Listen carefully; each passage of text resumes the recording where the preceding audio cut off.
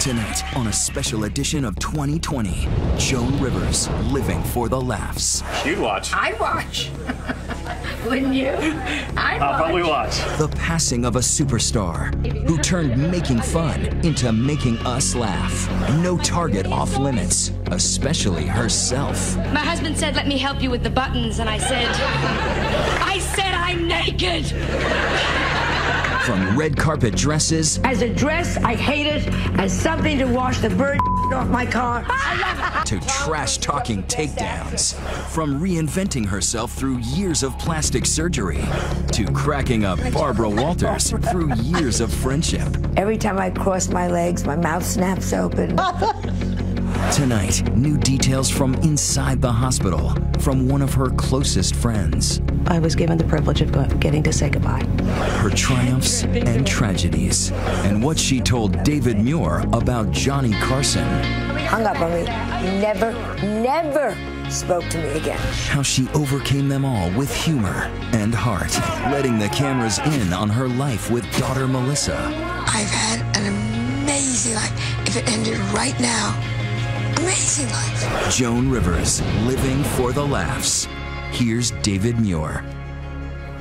Good evening. Tonight here, saying goodbye to a comedic legend, Joan Rivers. Fans across this country and the world still sending their messages of support. Her daughter Melissa by her side right up until the end. Tonight here, what we found, Joan Rivers in her own words on what she hoped would happen when she died. Also this evening, the pain behind her humor, her husband taking his life, that last phone call with Johnny Carson. And tonight, the investigation into what happened during what was supposed to be a routine procedure, as we look back on Joan Rivers living for the laughs. Tonight, the flowers on the doorstep of the apartment building where Joan Rivers lived here in New York. In Los Angeles, on her star on the Hollywood Walk of Fame. America remembering a legendary comedian now gone. It was just last week the 81-year-old had a packed schedule, doling out some of that classic celebrity ribbing on her E! Show, Fashion Police. It looks like it's gonna split at any minute, like Beyonce and Jay-Z. I'm scared.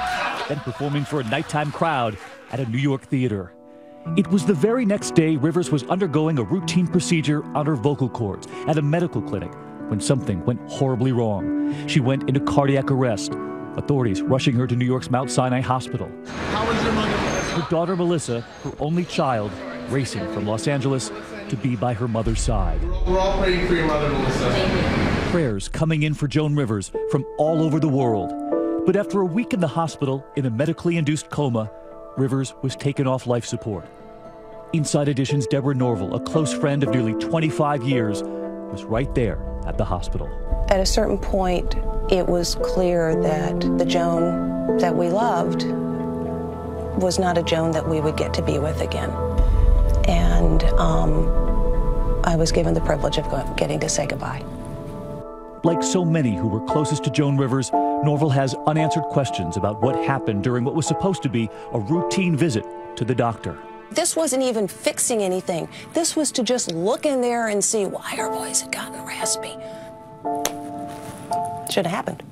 Shouldn't have happened. The New York State Health Department has now opened an investigation into the clinic where Rivers was having that procedure. Tonight, a source telling ABC News right now there is no suspicion of wrongdoing. I personally am really grateful to the Health Department of New York for launching an investigation and asking these questions so that there will be answers and so that Joan's family is not in the position of having to wonder or having to drive the process. And tonight, that clinic saying they can't talk about the case because of privacy laws, offering this statement that the clinic would proactively cooperate with any governmental review. Within moments of that headline that Joan Rivers was gone, a tidal wave of kind words, tweets pouring in from heartbroken fans and the comedians who came after Joan, including Ellen DeGeneres, who said, "Joan Rivers will always be a pioneer. She paved the way for a lot of comedians. I'm very sad she's gone." Tonight here we focus on her life, one filled with pioneering triumph and personal tragedy, all of it fueling her humor. My wedding night should bring along something black and sexy. I took Diana Ross. I don't know it. It was just a few years ago we went to find her, down those stairs at a New York comedy club. Hey, Joan. Yes. Are we bugging you? a career that began nearly 50 years ago when she burst onto The Ed Sullivan Show. Here is little Joan Rivers. Weren't you pregnant on Ed Sullivan? Pregnant and you weren't allowed to say it. Soon we're going to hear the pitter-patter of little feet. And that was breaking ground. That was breaking ground to say pitter-patter of little feet. May I say, Mr. Sullivan, I'm delighted to be here. Hers was a trailblazing journey. On that day, she was also being chronicled by a documentary crew. And there was Joan, joking about her own mortality. They're praying that I'll die during this filming. Wouldn't that be great? Wouldn't that be amazing? They got the last year of Joan Rivers. They would give them such a hook. People would watch. People would watch. That's sick. We were there. I know, but still sick, but very commercial. You'd watch. I'd watch. If only she knew the attention, the outpouring of love she would one day receive. And just listen to what she told me backstage. No matter how big you get, honey, don't forget you always walk through the kitchen. We followed her up those stairs for a show. Behind the door, a packed crowd, half her age. Joan's humor never got old. This is where my career has come to. This. All my other friends are getting Kennedy honors. I'm sitting on a stool that's coming apart. Okay. She also invited us into her sprawling New York City apartment. Photographs, memories everywhere. She took me back to her first days on The Tonight Show, her first big break. A man doesn't want to come home after a hard day at the office and find some wild-looking, sexy wife lying on a carpet saying, "Hiya, Tiger." Yes, he does. He does. Right smack then and there. Changed my life. Weren't you the first and only permanent host? I was the first permanent guest host, man, woman, or child, yeah. And only. And that gig with Johnny Carson would one day lead to an offer to do her own late-night show on another network. And as soon as I got the Fox show, I called Johnny and said, "Johnny, I've got it." And he hung up on me. Never spoke to me again. Her show lasted just 7 months. It was over, and so was her friendship with Carson. And as Joan struggled publicly, her husband was struggling privately. He killed himself in 1987. For years, she would use humor to mask the pain of losing him. My husband left me all the money on the condition I have to visit him every single day. So I had him cremated and sprinkled in Neiman Marcus, and now sometimes I visit him twice a day. You never saw him so much. Never saw him so much. Weekends, holidays, I'm banging on the door. Humor comes with great pain and great anger is really where it comes from. And with my husband, I had both barrels. I'm still furious with him. Son of a They say to me, "Oh, you'll go to heaven, you'll meet Edgar." I'll kill him. After the death of her husband, Joan, a single mother, was completely alone. Hello? And then a call came. A daytime talk show was in the works, and other stars had turned it down. She would soon turn her enormous pain into enormous success, the first of many professional reinventions that Joan would undergo. That year, she was at the Emmys up against Oprah and Donahue. And the winner is, I'm shaking, Joan Rivers. 2 years ago, I couldn't get a job in this business. I could not get a job. It's so sad that he's not here because it was my husband, Edgar Rosenberg, who always said, "You can turn things around." A decade later, she was back again, being discovered by a new generation of fans, this time on the red carpet with her daughter, asking and saying anything. Can we see the ring? Sure. Oh, you are a fool. It should be 4 times this size. You should be ashamed of yourself. I know. People have such enormous respect for you, and they have watched you kind of reinvent yourself along the way. Over and over and over. And there's enormous respect. I think because we're in a business where we don't know where our next job is coming from. You have to constantly reinvent. Also, I'm very shallow, and I'm a true whore. I like to try everything. She talked openly about her many plastic surgeries in the OR long before many, and she told me how she explained it in the beginning. Her daughter, still a baby. Of course, my eyes were black and blue, so I was carrying Melissa, and no one did their eyes in those days. So people would say to me, "What happened to you?" And I'd say, "The baby punched me in the eyes." And they bought it. People were so stupid in those days. Poor Melissa. Poor Melissa. Kids go, "Kid hit me in the eyes." And as we would all learn, behind all of that humor, her humility. I'm proud of nothing, my darling. I am swimming upstream. I think the key through life is if you don't laugh at yourself, you're an ass. You're a fool. And anyone that doesn't laugh at themselves, they are so out of my book. And tonight, her daughter Melissa reminding the world of that same message, offering this statement. My mother's greatest joy in life was to make people laugh. Although that is difficult to do right now, I know her final wish would be that we return to laughing soon. And as we would discover in her memoirs, Rivers herself knew exactly what she wanted when she died. I want my funeral to be a huge showbiz affair with lights and cameras and action.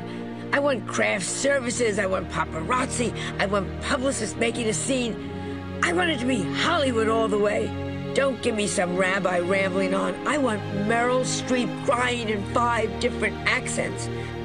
I want to look gorgeous, better dead than I do alive. I want to be buried in a Valentino gown. I want Harry Winston to make me a toe tag. Dang, she would love every bit of this publicity. Joan was the first 15 minutes on all the morning programs today. Joan would love this.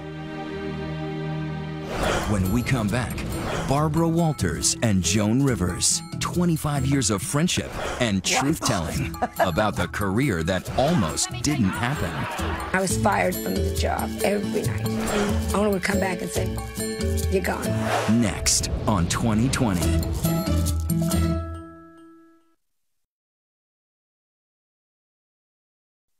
Enjoy your bodies now. Oh, without a brassiere, this is how I go to the bathroom. I mean, it is just... I use my left boob now as a stopper in the tub. I mean, yes. Still making us laugh, the humor of Joan Rivers. And as you know, I learned myself here, interviewing Joan Rivers was always unpredictable. She was a dear friend to ABC News, sitting down with honesty, humility, and such candor through the years. But as Barbara Walters often learned over 25 years of friendship, you still did not know what was coming. It seems to me that everybody out here has a name for their house. You have a name for your house? Mortgage Manor. When I interviewed her back in 1982, Joan Rivers was flying high. She was one of the hottest nightclub acts in America, on the road almost 10 months a year, earning up to $100,000 a week. She was the brash blonde who lived larger and louder than life. Can we talk here? You want to know what bravery is? Bravery is to make a gynecologist appointment and to show up. That is what bravery is all about. Nothing embarrasses you. On stage, nothing. Yeah. In private life, everything. You're very different off stage than on. What's the difference? On stage, I say all the things I think about in the shower. You know, it's like you go to a party and the next day you say, I should have said that to that one. And then the nice thing is you go on stage and you say it. Because I'm very shy and I'm very pulled back. I hate to meet new people. And I'm very intimidated by the greats. Did you become a comedian because it's your way, perhaps, of saying, you're not going to make fun of me, you're not going to tear me down, I'm going to do it before you? Absolutely. Absolutely. If you tell them first, then they can't get you. They can't get to hurt you. Born Joan Molinsky, she grew up in Larchmont, New York. Ah! The ugliest child ever born in Larchmont, New York, okay? Doctor looked at me and slapped my mother. You want to hear stories? Then he pushed me back in and screamed, she's not done yet. How did a nice Jewish girl, daughter of a doctor, become a comedian? We all want to be actresses. How did your parents feel when you said, I want to be in show business? Terrible scene. If I had come to them and said, I want to be a doctor, they said, go, do it. If I had said, I want to be a rocket scientist, they would have said, isn't that nice? I said, I want to be an actress. And my father, whenever a prostitute came to his office, they would say, I'm an actress. You know what I mean? So when I said I'm an actress, I want to be an actress, my father said, she wants to be a prostitute. So they threw me out. They just couldn't take it. They tossed me out of the house. A Phi Beta Kappa graduate of Barnard College, Joan started her career calling herself Pepper January, comedy with spice. I was singing in strip joints, I'm in love with Mr. Clean. I was doing singing, you know, and they would just go crazy. You know, take it off. And then if I had, it would have been worse. Those early years were lean and hungry days. No stage was too humble for a woman who was cracking the glass ceiling of an all-white male comedy club. What was it like? Oh, Barbara, the worst. It was awful. It was horrendous. And I was fired from the job every night. I would do these shows, one show, and then the owner would come back and say, you're gone. Were you that bad? I was performing, and over the loudspeaker, the owner said, "Get her out of here." It was awful. And because of that, I was fired so often that not to this day, up to about 3 years ago, I would leave nothing in the dressing room. I was so superstitious. Because the worst part is to come back the next day when you've been fired and have to pick up all your makeup and explain to all the cleaning people. We now know those years of trawling the seedy nightclub circuit finally paid off. February 17th. I think it meant anything to me. Exactly. I knew you. Just a moment did you walk out on the stage. And I had been kicking around in the business for 6 years before that. And told 3 weeks before my agent, "You're too old and you're not funny." And I went on the Carson show as a girl writer. I had been brought to the Carson show 7 times. I had auditioned for them 7 times. And got turned down. 7 times turned down. And I was in the Village and starving, and it was a horrendous period for me. Terribly down, terribly depressed. And I went on the Carson show, and that night, I get very emotional. He said, "You're going to be a star." Look at this, I start to go. I can't even talk about it. And that changed my life. I'm so grateful to him. I tell him all these years later, I still thank him. He changed my whole life. He turned around and said, "You're all wrong. She is funny." What did you do that night? I couldn't believe it. See, I'm crying now. I couldn't believe it. He said, "You're going to be a star." And I looked next to me. Who was he talking to? And my agent said, "From now on," he said, "I guarantee you'll make at least $150 a week for the rest of your life."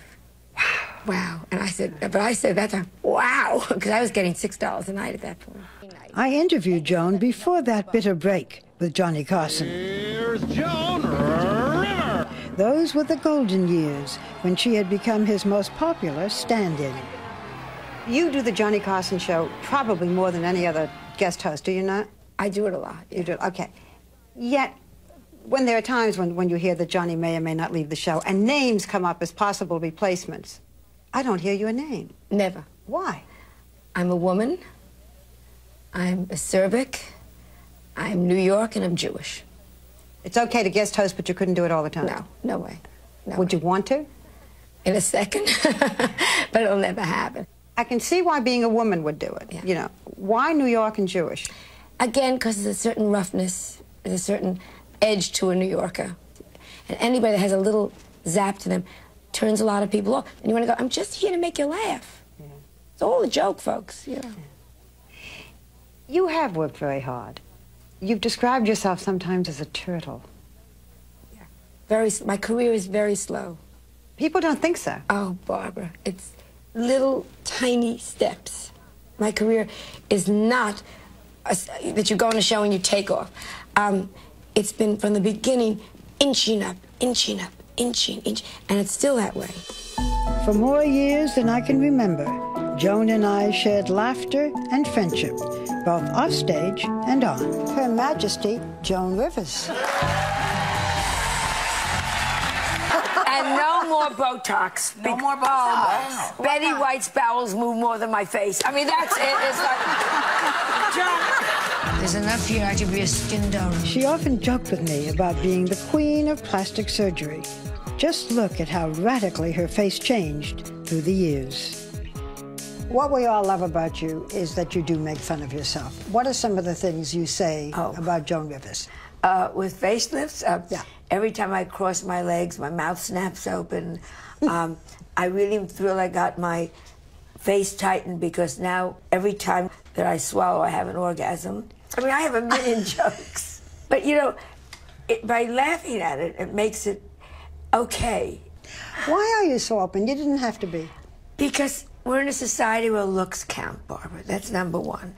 And all the beautiful women lie and say, "I've done nothing." And that is so unfair. And I just wanted women to know it's okay. Do it. What do you say to people who say, "Joan Rivers, you have just done too much"? And I say, mind your business. And if it's a man, I always look at the wife, who's usually 11 years old with fake breasts. The woman America knew as a pop culture icon, comedian, talk show host, author, actress, red carpet gadfly, was my brave and fearless friend. Even at 81, she was still the hardest working woman in show business that I know. I work very hard for where I am, but I'm also very, very lucky, and I'm very, very grateful. Every night before I walk on stage, I always say, thank you, God, just in case he's listening. When we come back, Joan Rivers on figuring out the chemistry of comedy and how she passed on its DNA to the next generation. And I can still take you, sweetheart, with both hands tied behind my back. Next on Joan Rivers, Living for the Laughs.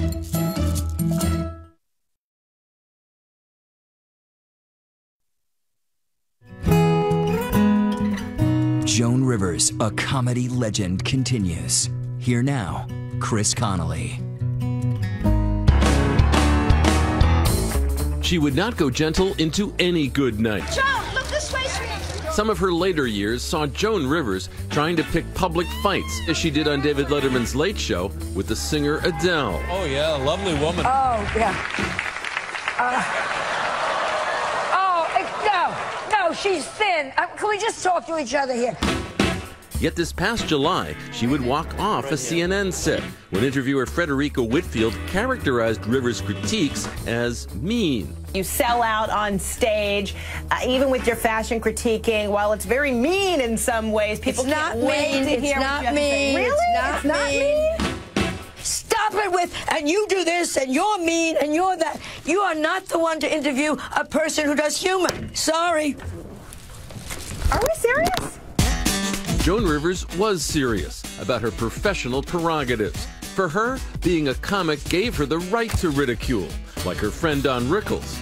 And just as Bob Hope did before her, Rivers kept a career's worth of gags readily accessible on 3x5 index cards, filed by topic in her home office, as the 2010 documentary Joan Rivers, A Piece of Work revealed. Joan was always writing notes, always keeping little scraps of paper in her purse with her jokes, and then it would go into the file cabinet. Why should a woman cook? So her husband can say, my wife makes a delicious cake to some hooker? And you wonder why I'm still working at this age. Through more than 50 years of stand-up, Rivers was a kind of alchemist who began by spinning threads from her own life into comic gold, as she did on the Carol Burnett Show. I'm from Brooklyn, but I haven't been back there for a long time. When I left as a little ugly, flat-chested little girl, and here I am, voila, today. An ugly, flat-chested little woman. In 1967, on one of her career-establishing appearances on The Ed Sullivan Show, a 31-year-old Joan came off anything but aggressive, looking shiny as a penny and sounding like she wouldn't hurt a flea. A girl, you're 30 years old, you're not married, you're an old maid.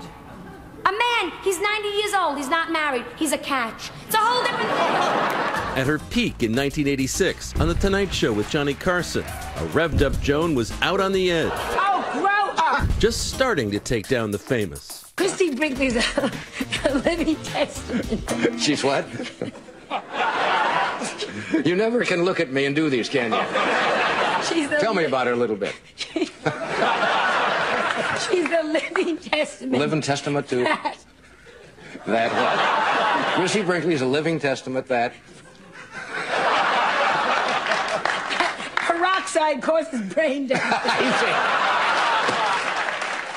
While she gleefully pushed the pre-cable envelope on relationships with unsentimental smarts and the candor of a cab driver. Don't you think men really like intelligence more when it comes right down to it?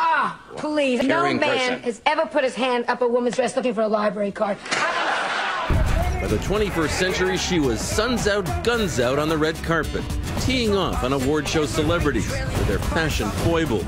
It's the first time I've ever seen a woman with a case of blue balls. I mean, it's just like... Ouch? Yet for Rivers, it wasn't about being mean. It was about being funny. She really believed that by insulting someone or taking them to task, she was actually doing them a favor. She actually believed that it was a kind of great compliment, that it meant they were relevant. She did not see her insults as being terribly insulting. Her unabashed willingness to go there would empower everyone from Kathy Griffin to Wanda Sykes. I tried waxing for the first time, yeah. I smack the shit out of her. Her fearlessness, shining in the work of such super smart comic superstars as Tina Fey, like Rivers, a Second City alum, and Amy Poehler, here at the 2013 Golden Globes. I haven't really been following the controversy over Zero Dark 30, but when it comes to torture, I trust the lady who spent 3 years married to James Cameron. Influenced herself by Phyllis Diller, Rivers weaponized day-to-day domestic front comic riffs into something like social criticism of the rituals of suburban life in New York's Westchester County. I'm from a little town called Larchmont, where if you're not married, if you're a girl, and you're over 21, you're better off dead. It's that simple, you know? A new generation would give Rivers her propers, as Sarah Silverman did on the web series In Bed with Joan. Women run comedy. It's all Tina Fey and Whitney Cummings and Joan Rivers and all those hacks. That's enough. In an old-school showbiz world, dominated by men who flaunted their privilege, Rivers fought for opportunities, battling to be paid what she was worth, hosting her own shows without compromising her viewpoint or her sass. I don't know if any of you saw in the paper, we have been banned in Boston, which I think is wonderful. WXNE, so pick a finger, WXNE. From stand-up to internet snark, if you seek Joan Rivers' influence, just look around and laugh, even if this comedy matriarch never wanted to be seen as a pioneer or a trailblazer. I don't like when the ladies come up and say, oh, you broke barriers for women. You're gonna go, I'm still breaking barriers. That's starting with it. And I can still take you, sweetheart, with both hands tied behind my back. Next, how Joan turned family life into the family business, dealing with the tragedy of her husband's suicide. I'm still furious with him. Son of a, you checked out? Go yourself. And duking it out with Melissa in a movie about themselves, playing themselves. Are you angry about something? I'm angry about a lot of things, okay? Okay. We'll be right back.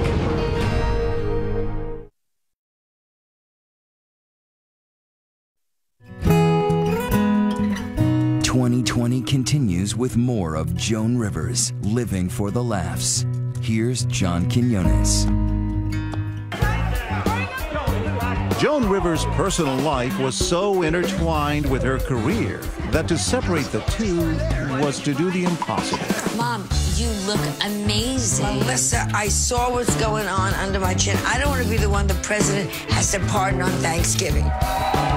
Much of the time, if she wasn't on stage doing stand-up, she was with her 46-year-old daughter, who was often part of her work.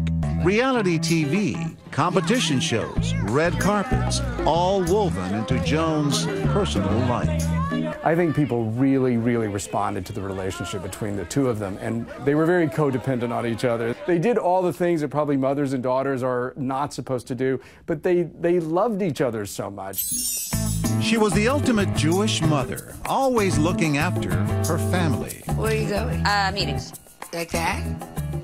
Yeah. You know my rule. We're in New York. Before you leave the house, you look in the mirror and you put one more thing on. Mom, I'm going to a meeting, not Studio 54. And that family included her 13-year-old grandson, Cooper. You're so cute. Everyone knows how cute you are. Remember that? The family business started in 1965 when the struggling comedian met a producer named Edgar Rosenberg. Joan rarely talked about her husband as seriously as she did in this 2010 documentary. I met him and I married him 4 days later.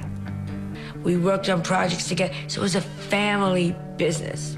I bought the book, The Joy of Sex, okay? And I got, did you read that chapter 11, where you wrap yourself up totally in saran wrap? And I laid, oh yeah, great. And I laid down the dining room table, and my husband came home, he said, leftovers again. Publicly, she was tough and brazen. But when it came to her husband, who managed her private life, she was protective, calling him her Rock of Gibraltar, as she told Barbara Walters in 1982. Does Edgar ever mind you making all these jokes about him? I mean, you make terrible jokes of... Not one joke about Edgar. Stop and think. No, they're all about you. All about me. Yeah. I have never made a joke about my husband. People think I do, and he's such a gentleman. Do some of them so we see what... My wedding night, Edgar said, let me help you with the buttons. I said, I'm naked. Okay, that's a joke about my body, not about my husband. 3 years later, she and Edgar gave birth to their daughter Melissa, and they moved their family to Los Angeles.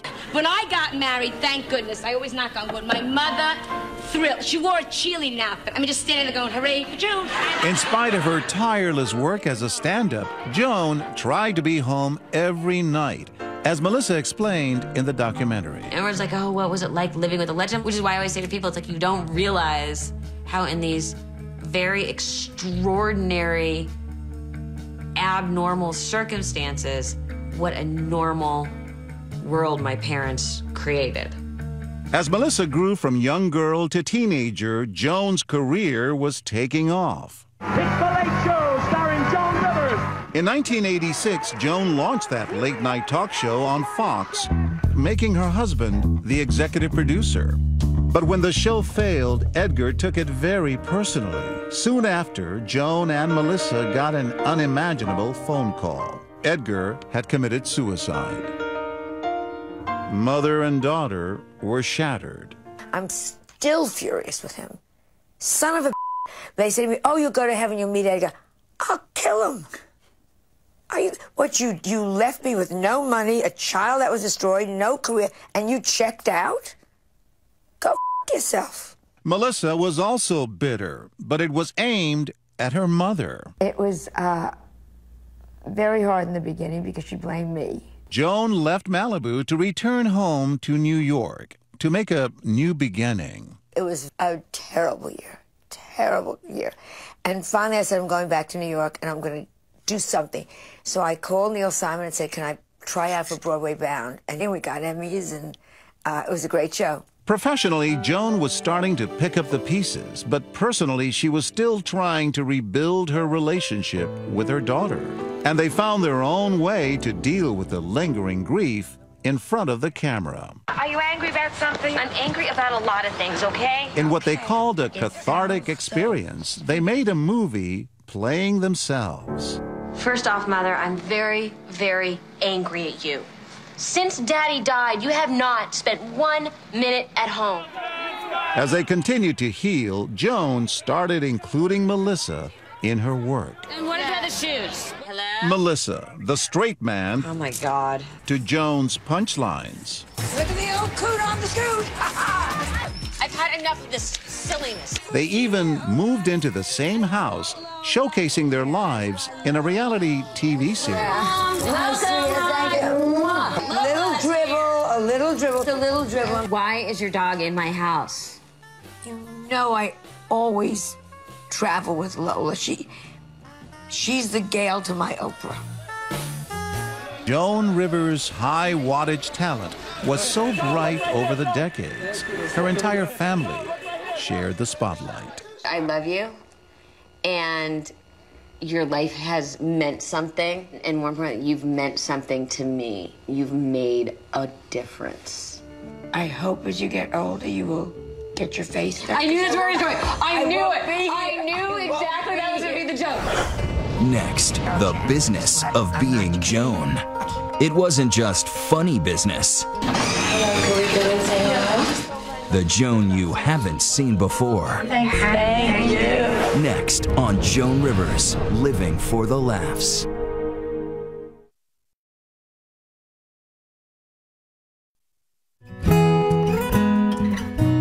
'20 continues. Once again, John Quinones. Joan Rivers was more than a comedian. She was a brand. A one-woman empire worth an estimated $150 million. Like I'm a racist. Yeah, right. Let me tell you, I don't give a if you're white or black or yellow or green as long as you can do my hair. It is, oh, yes! At the age of 81, Rivers was still a tireless dynamo. Just last week, covering both the MTV VMA Awards and the Emmys. We'll be back in a jiffy with more looks that are iffy. In one of Rivers' most insightful moments, shown here in the documentary Joan Rivers, A Piece of Work, we see that drive and determination to stay relevant. I'll show you fear. That's fear. If my book ever looked like this, it would mean that nobody wants me, that everything I ever tried to do in life didn't work. nobody cared, and I've been totally forgotten. She had many stories of, not getting the check when she was a woman performing by herself at a nightclub and coming back the next day and the check wouldn't be there. So I think over time she had to build a smart business, tough skin around her. These were the good years. These were the good years. She was successful as a businesswoman, A, because she was really smart, and B, because she looked for opportunity. She wanted to provide for her family. She wanted to live well. Live well and live large. At home, Joan enjoyed the trappings of success with an opulence usually reserved for Caesar's palace. Have you ever been to a private dinner in someone's home where they have finger bowls? At Joan's house, you get finger bowls. She lived beautifully. She lived elegantly. This business, you have to work hard. We can do anything in this country, but you've got to work for it. Just this summer, she released her 12th book, Diary of a Mad Diva, a top 10 New York Times bestseller. She was a Broadway regular and recorded several well-received records, one of which was nominated for a Grammy.